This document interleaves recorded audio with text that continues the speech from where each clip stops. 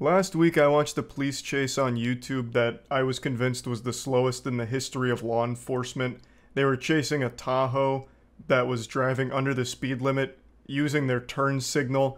And it was honestly just like a really polite chase, if you can even call it that. It was more like a motor cavalcade. And I thought to myself, golly, this is what it's all about. You know, this is speed. It doesn't get better than this. The intensity was off the charts. The adrenaline was pumping throughout my body just watching it. I can only imagine the rush of the officers as well as the woman driving the Tahoe. And I just didn't think it could go slower. Until today. I watched a video where the police chased down an Amish buggy. And it's as thrilling as it sounds. Bodycam shows police in low-speed chase of drunk Amish guy driving horse and buggy. That goddamn menace. Okay.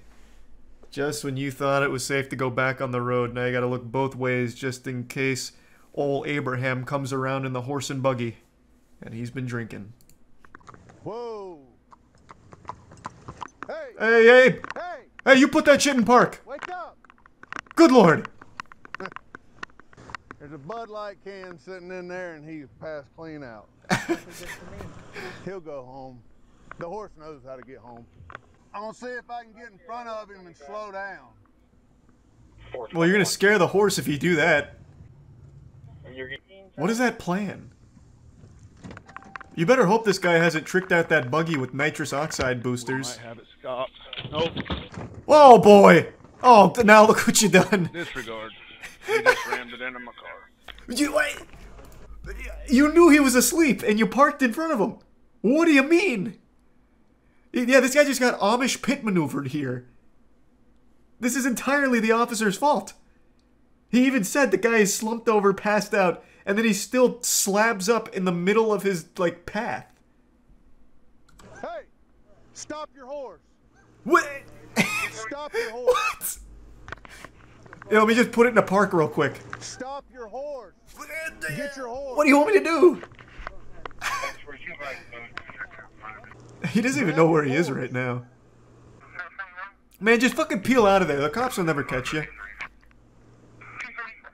An old-fashioned Wild Western chase here. Okay, grab the horse so it...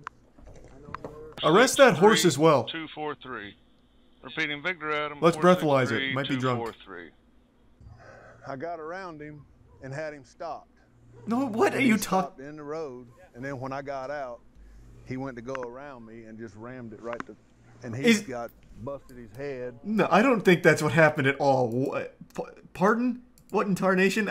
This guy was asleep. I don't think he made like a conscious decision to go around. I think the horse itself panicked because of your fucking lights pulling up out of nowhere in the middle of the night, and the horse tried to get around you. Not the driver coming up with a conscious decision to try and drift around you. But let's watch it back. Maybe I missed something. We might have it stopped. Nope. Disregard. It's like stopping Santa's sleigh. Like, you just put a roadblock in front of the reindeer. It's your fault. And even here you said we might have it stopped, and then afterwards you're saying I had it stopped, which you didn't. You never had me. You never had your car, as Dominic Toretto said. Granny shifting, not double clutching like you should. And he stopped in the road, and then when I got out... Type of cop to put down some road spike traps to stop it. And he's got busted his head. Yeah, get the spike tarp out. In the damn ditch. I don't know. And I started walking around the corner of the car to grab the reins, and that's when he fucking took off. What are you doing? I watched your body cam. What? Every time you get beside of him, he'd freaking speed up. It's an animal. You scared it. The dude was asleep. He passed out. You said so yourself.